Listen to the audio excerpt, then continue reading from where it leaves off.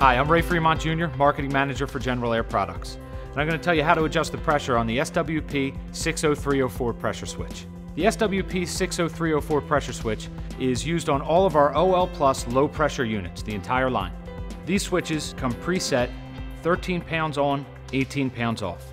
They can be adjusted as low as 8 pounds on, 13 pounds off, and they can go as high as 20 pounds on, 25 pounds off. The 5-pound differential must always be maintained. The key to adjusting the pressure switch correctly is knowing which parts you'll be working with.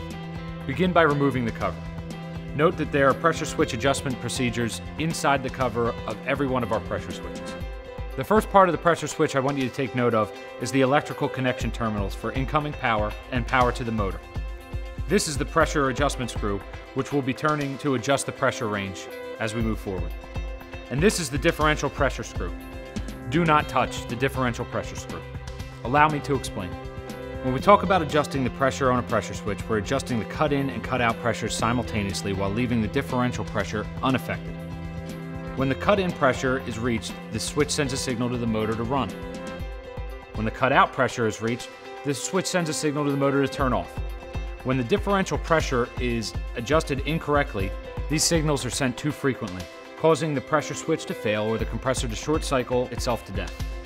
If you still think you need to adjust the differential pressure, please call us at 800-345-8207 to speak with a tech for further instruction. To adjust the cut-in and cut-out pressure simultaneously, you need to turn the pressure adjustment screw on the pressure switch. Now remember, adjusting the pressure switch is not an exact science. Some manufacturing tolerance should be allowed for.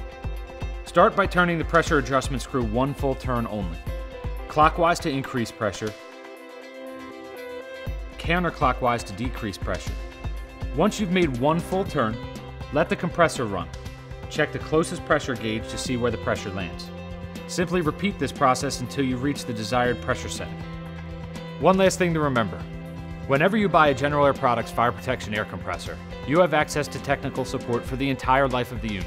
So whether you have additional questions about pressure switch adjustment or anything revolving around the air compressor function, please feel free to give us a call at 800-345-8207. We'll be happy to help you. Thanks.